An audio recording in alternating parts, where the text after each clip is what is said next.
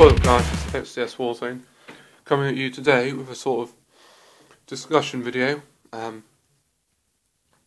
want to talk about the Terrain Square project, or competition.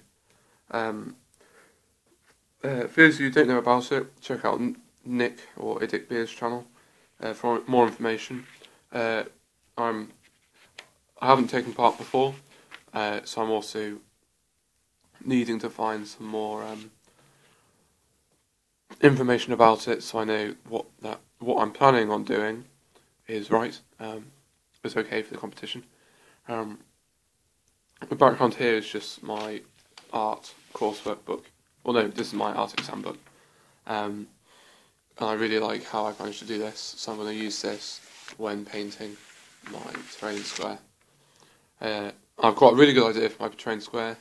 At the moment, it's going to be a NID themed terrain piece. Obviously, as long as it works, as long as it is within one of the criterias in the as long as it is within one of the criterias of the competition. There we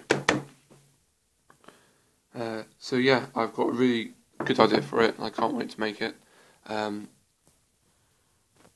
So yeah.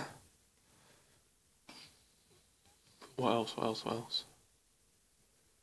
Oh, if anyone hasn't heard or doesn't know, the Harlequins have just been released, the Harlequin race and 40k. The models have just been released and they look really cool. I like their version of the jet bike. I think the models look really awesome. But the only bad thing is they cost a hell of a lot of money. There's something like 22 quid for two, whereas I think Eldor jet bikes, you can get them in packs of 5 or 6. I'm not sure, but 22 quid for two models does seem expensive to me.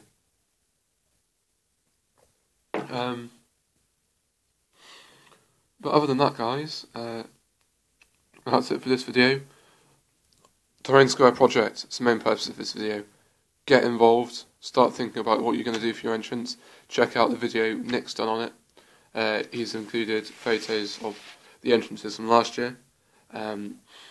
What I've got planned, as long as it matches what I've got in my head, I think we'll do quite well. But that's also very vain and cocky to say. But I hope you like my art pages. I got to actually put work on them now, because this doesn't really count towards anything. But other than that, guys, thanks for watching. I'll see you in the next video.